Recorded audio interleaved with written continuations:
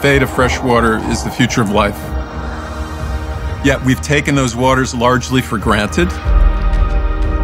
Nearly a fifth of the world's population doesn't have access to clean, fresh water. We need to understand what the impacts are, and then we need to understand how to mitigate those impacts of humans on fresh water. When we do that, we've solved a major global challenge about freshwater security. The Jefferson Project is the most sophisticated technological approach to studying fresh water in the world. Well, we're not doing this in a laboratory. We're doing this in a lake. Lake George is an oligotrophic lake. It's a very special classification in that the water quality is very, very high drinking water quality. It's a huge ecosystem with a lot of moving parts. This is a living laboratory. It is the next generation of science combined with state-of-the-art technology to put eyes on the problems facing Lake George like we've never had before, to understand the lake from physics to fish, top to bottom. There's nothing like it.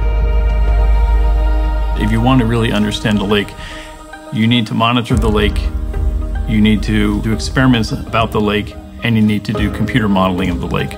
It's about big data. How do you handle 150 million data points? Jefferson Project is a great example of the Internet of Things technology being applied to environmental problems. So we have intelligence that is built in now at the sensor platforms. There are 42 of them in and around the lake, and that is really the brains of the project in terms of very high quality data. So we model the weather, we model the hydrology, the runoff, how water moves in the terrain around and runs into the lake. So we understand what's happening, what's running into the lake, how it's moving out of the lake, and how that works over time. With that new view, we can develop breakthrough solutions to protecting the lake for all time.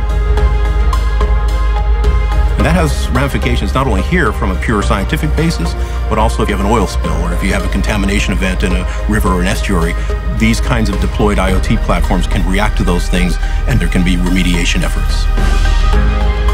If information is power, the Jefferson Project is providing us with empowered information.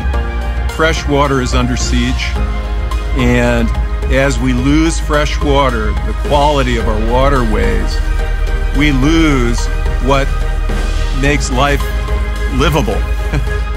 I hope the enduring legacy of the Jefferson Project is the long-term protection of this lake, but also the long-term protection of lots of other lakes around the world.